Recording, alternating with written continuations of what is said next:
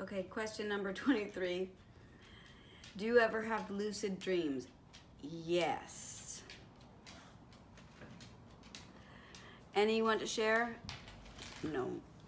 I will say this. In my lucid dreams, I am saying, is this fucking real? Is this fucking real? And everyone's going, yeah, it's real. Pinch me. Pinch me, pinch me. I'll pinch myself. I can feel myself pinching myself. I'll touch sand. I'll dig my fucking fingers into the sand and go, I can feel the sand in my hand. It must be real. It must be real. I can fucking feel it. But it's not real.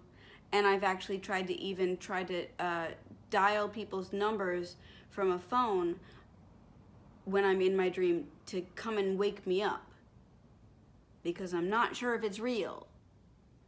And then the phone will be in a different language. Like, it was in Japanese once. Not that I know Japanese, but it was in Japanese in my head.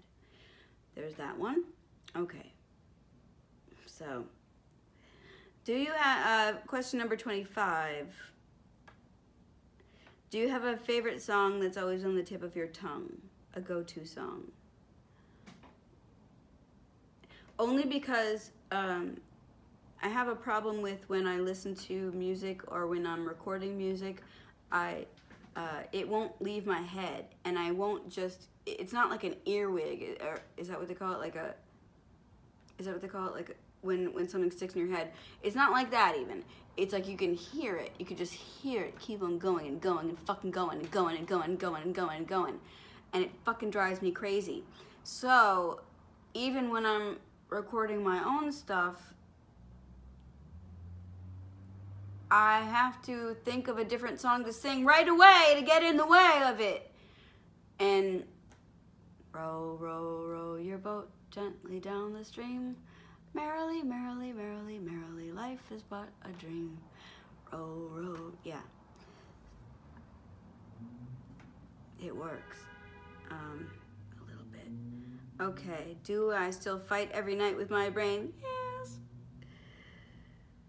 Do I think of myself as an underachiever or an overachiever?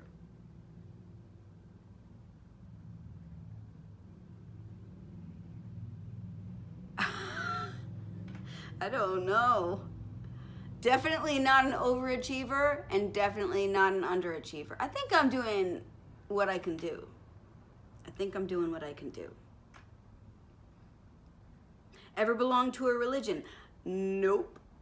Yes, because I made a religion for myself when I was a kid, but that's another story.